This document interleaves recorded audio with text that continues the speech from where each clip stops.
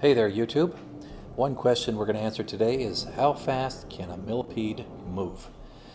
Here we have a millipede subject in South Florida on a humid, rainy-ish day, and we went ahead and decided we're going to go ahead and see how fast this guy can move.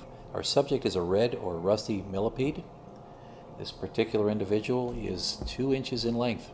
Now we have certain assumptions here. These are as follows. Our test millipede had no prior knowledge of coming involvement in this evaluation. Our test millipede is in reasonably good shape. Our test millipede was relatively well rested before this endurance test. Our test millipede is representative of the millipede group. We're assuming all millipede legs are in good condition and that our millipede is not under the influence of any performance-enhancing products or plants. Now we got a little bit of an opportunity to get warmed up before the event, and here we go. It simply consisted of starting a timer at the 3-foot mark on a tape measure and measured his progress as he traveled down the tape. We got split times at every 12-inch increment, and then we determined his overall rate of travel.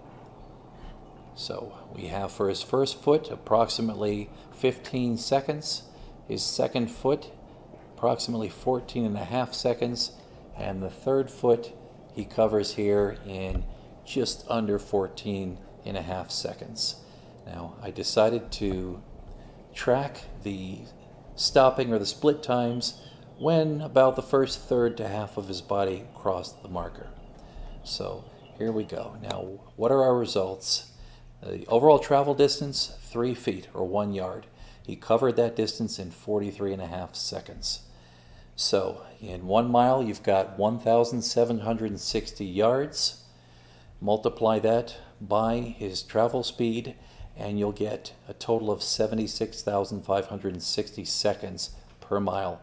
Dividing that by 60, that comes out to 1,276 minutes per mile, or 21.26 hours, or just over 21.25 hours per mile, provided he could sustain himself for this long. And that comes out to 0.047 miles per hour. Thanks for watching. Hope this was educational and informative.